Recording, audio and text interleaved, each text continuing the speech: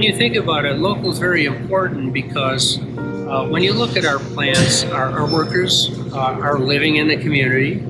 I think the furthest commute is 4 or 5 miles.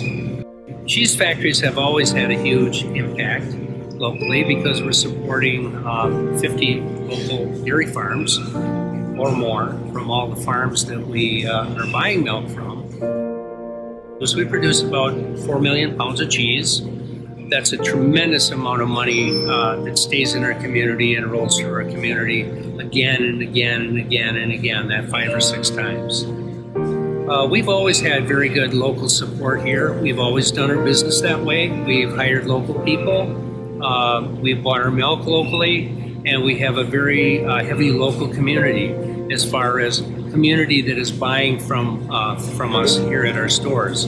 They feel that our quality is better than they can get anywhere else, and they make it a point of buying local.